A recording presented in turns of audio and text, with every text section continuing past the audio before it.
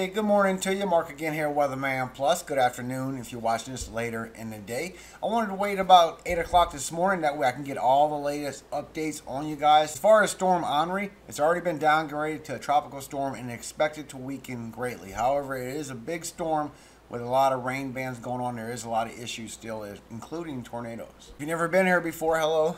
My name is Mark. I do upload every single day, just not Friday from sundown to Saturday from sundown. That's Sabbath. But I will make special occasions if there is a big risk going on, of course. But make sure you hit that subscribe button because I am all year round. Because not only with Hurricane Tropical Storm Henri, we still have the next two waves coming. And I've been showing that for a while now, and they're still showing they're coming, guys. All I ask is if you know anybody that's in these impacts, please share this information on social media. Alert others to what's going on with the storm. If you don't use social media, just hit the like button.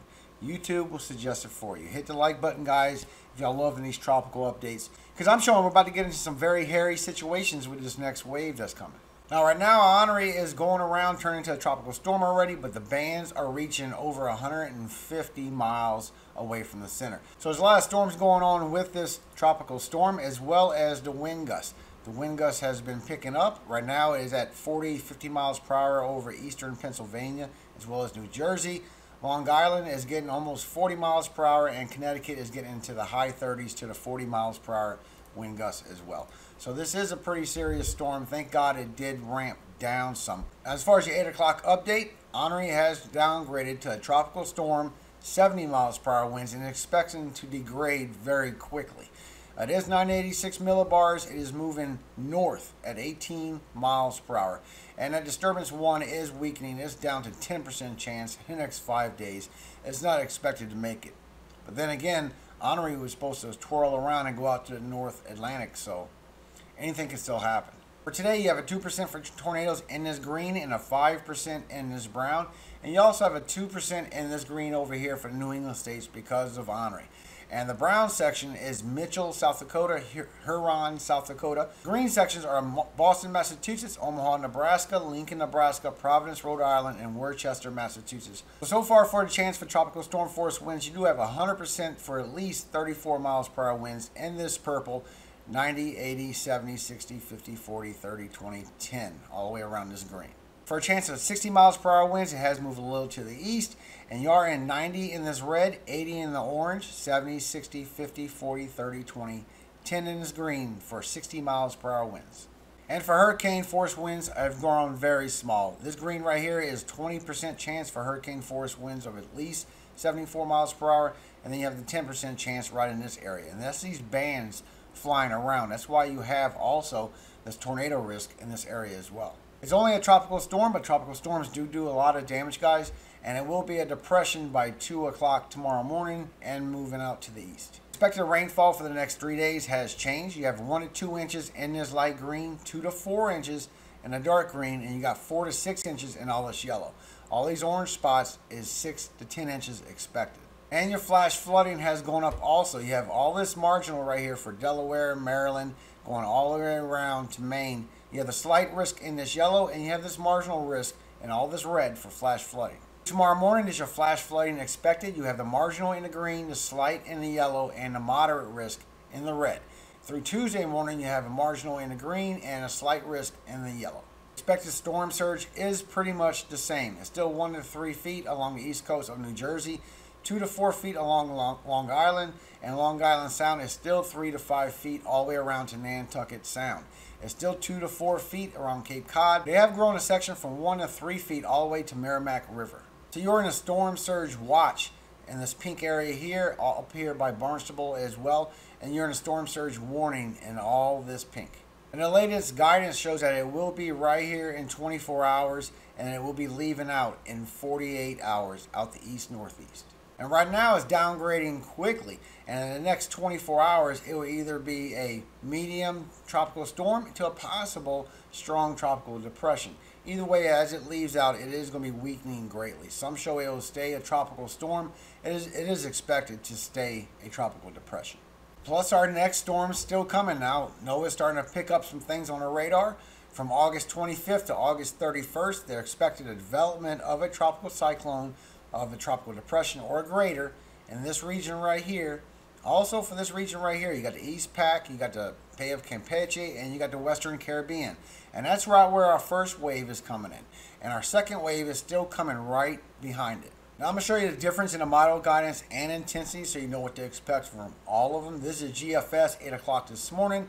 Has it down to 990 and it starts degrading pretty quickly. By 2 o'clock this afternoon, it will be a 996. All west side loaded with these storms still. As it moves to later tonight, 8 p.m., it starts getting weak dramatically, but this is where you get a lot of rainfall for New York.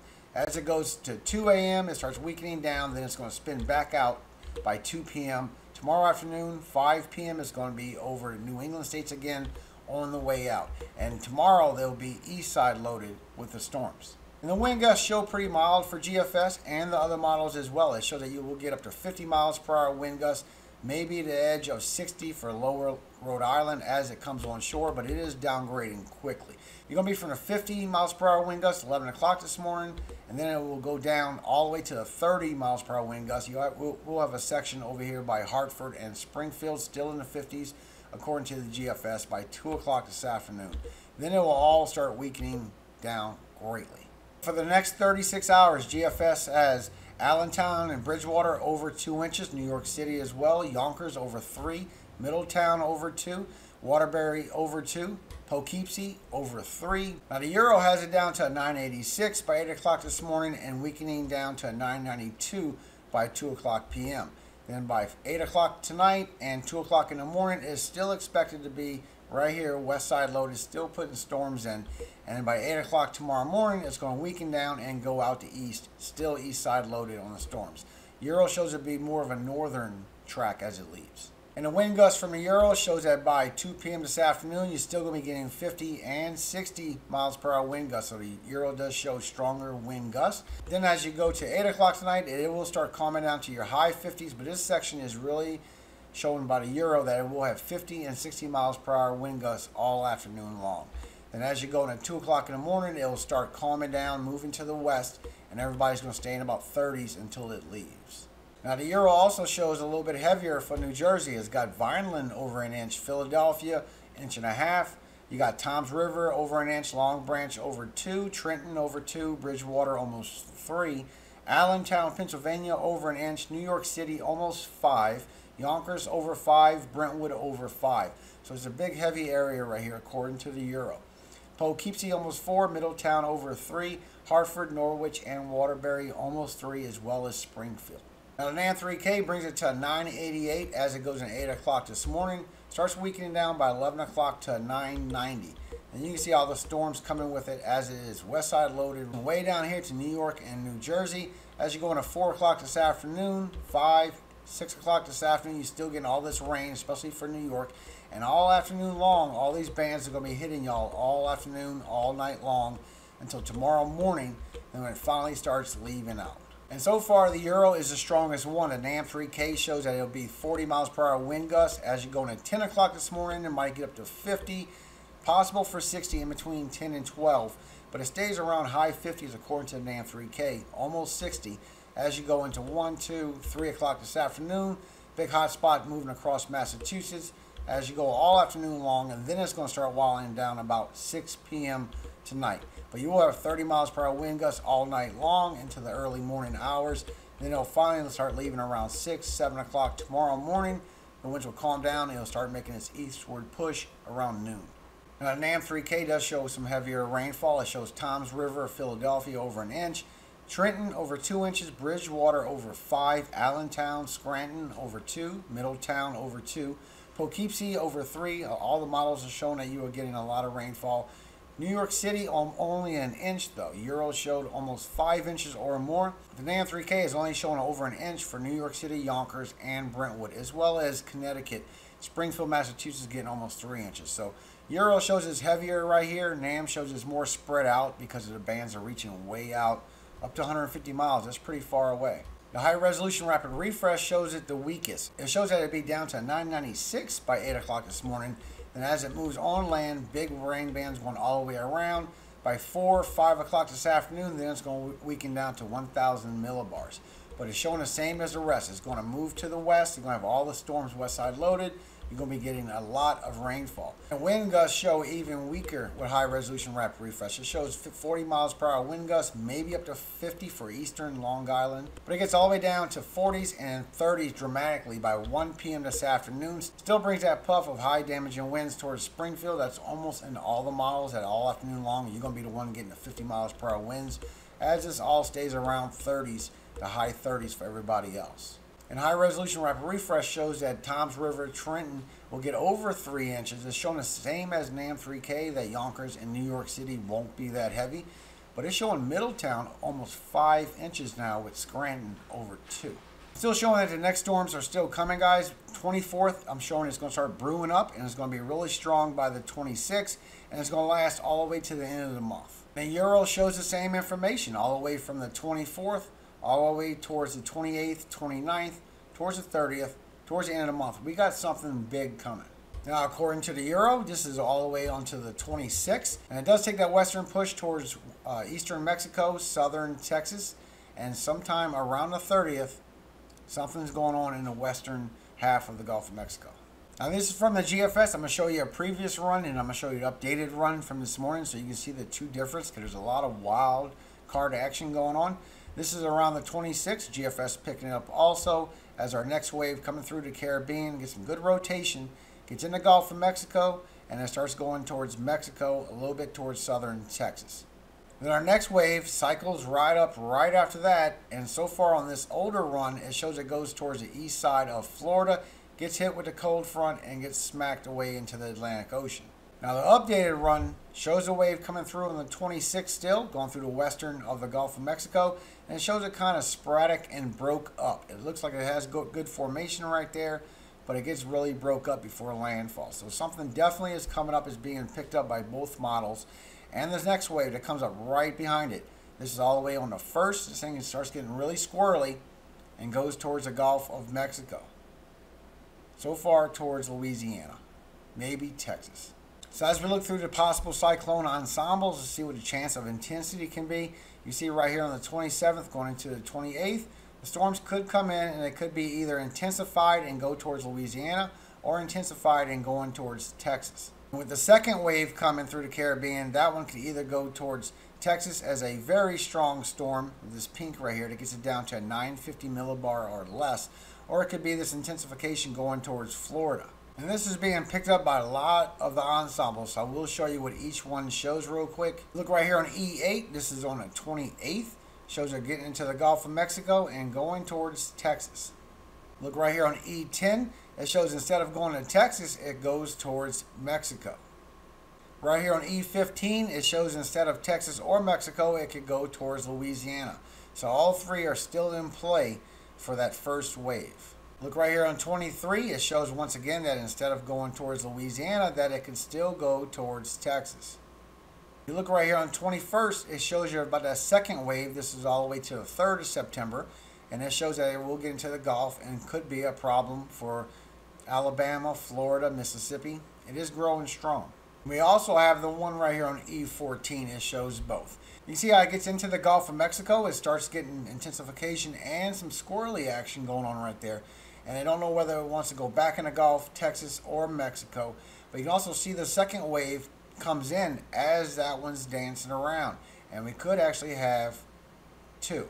Now, when I check for a tropical storm, you can see that right around the 28th, it does get a percentage for a chance for a tropical storm right here in the Western Caribbean. And so far, it goes towards Texas. And the latest runs on the GFS takes it a little more northern every time. Right there is a 995. The next one was a 984, a little more northern. And then the next one was a 978. So the one thing that's really happening is it's showing stronger and stronger, and it's showing more northern with these impacts. So it could be a northern Mexico, a southern Texas problem. And the CMC also, it picks up as a 980 going towards Texas, and then the latest run brings it to a 987, a little more northern. The Euro picks it up for southern Texas, but it takes it a little bit further. Instead of the 28th, it shows it for the 30th. Now this is live look, so we have on our radar, and not only that, this is only going to be the only upload for today, because I'm showing that not only a tropical storm, this will weaken down greatly, and your biggest threat is going to be the flooding. Now, we'll upload tomorrow again and talk about this next wave coming through, because that is going to be our next storm. And when it starts getting on radar with NOAA, I will start uploading 2 a day. And if you've never been here before, this is a favorite part of my channel, the best part of my day. I speak the word of our Father. Amen.